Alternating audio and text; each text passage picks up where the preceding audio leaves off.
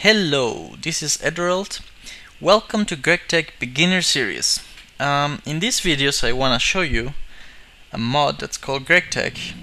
It's an addition to IndustrialCraft that adds a ton of blocks and tools, and it's considered by many to be the hardest mod of all. So many hate it, many love it. I like it, I use it, and I would like to show you the basics and also advanced stuff, but later on. Now, to get started in GregTech, you're gonna need to make yourself a plate bending machine. To make yourself a plate bending machine, you can simply make yourself 4 pistons, 2 compressors, 2 electronic circuits, and 1 conveyor module, which you make like this. But you wanna use the second page recipes for now.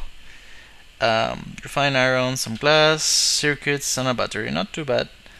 Once you get yourself a plate bending machine, you want to feed it energy, and to know how much energy it requires, all GregTech machines offer this tooltip when you hover over them that tells you how much EU they accept per package.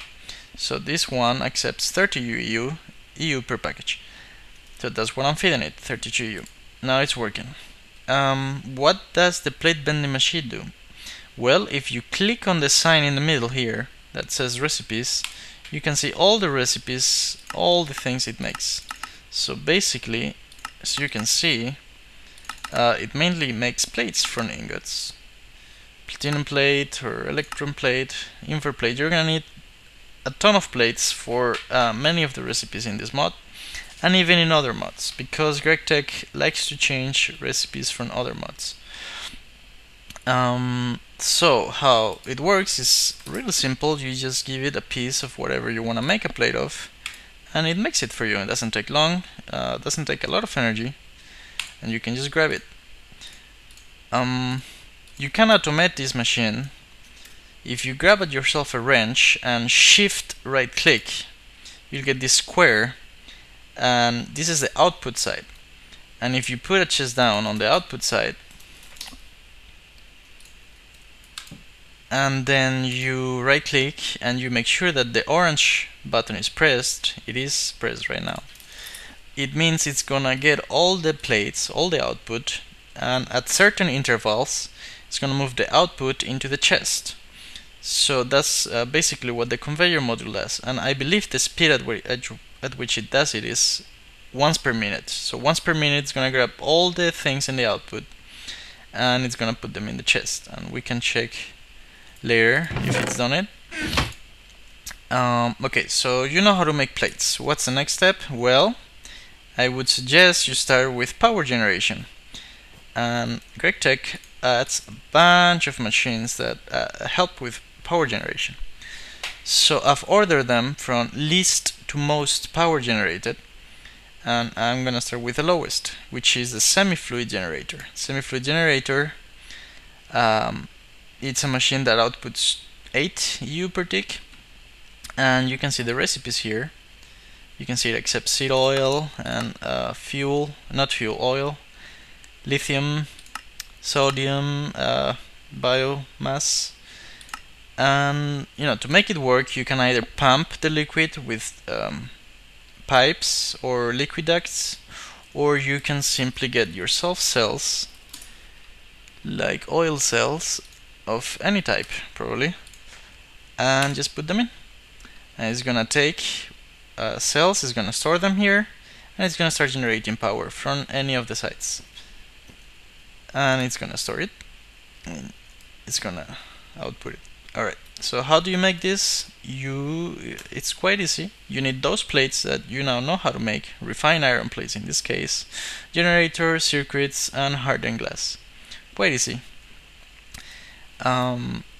Next one would be the diesel generator, which outputs 12 EU per tick. All of these machines, they tell you how much they output on the tooltip. They tell you how much they store, which is pretty cool. And these ones store 1 million EU, so you don't actually need a storage unit. They can serve as their own storage unit.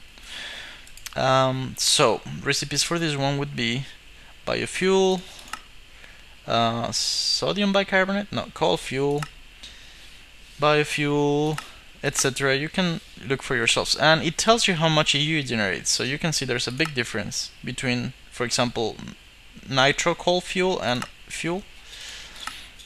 And nitro diesel cell is the most powerful one. So again, you can just grab yourself cells or buckets and put them in, and it'll generate them. And yep, you can still pump it with liquid ducts or whatever.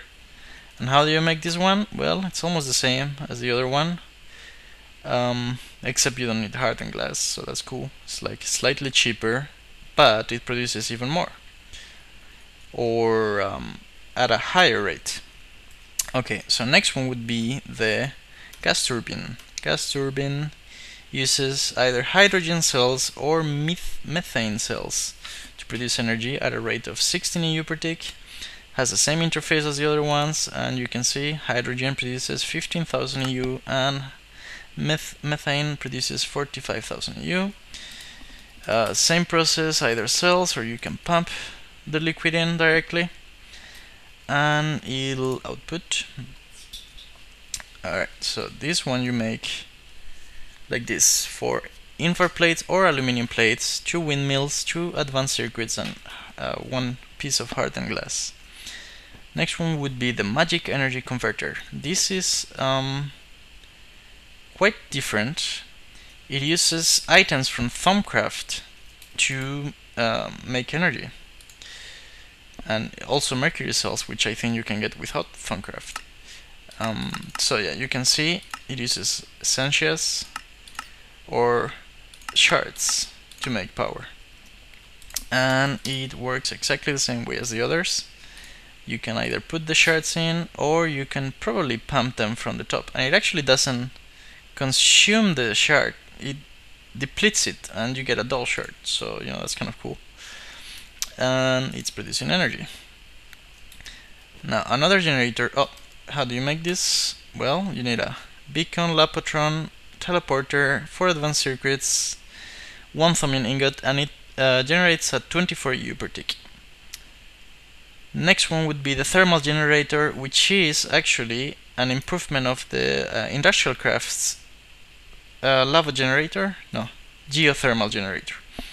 So again, it has the same interface as the others, and it only accepts lava, either pumped in or in buckets, or actually in cells, which it doesn't show, but it also accepts cells.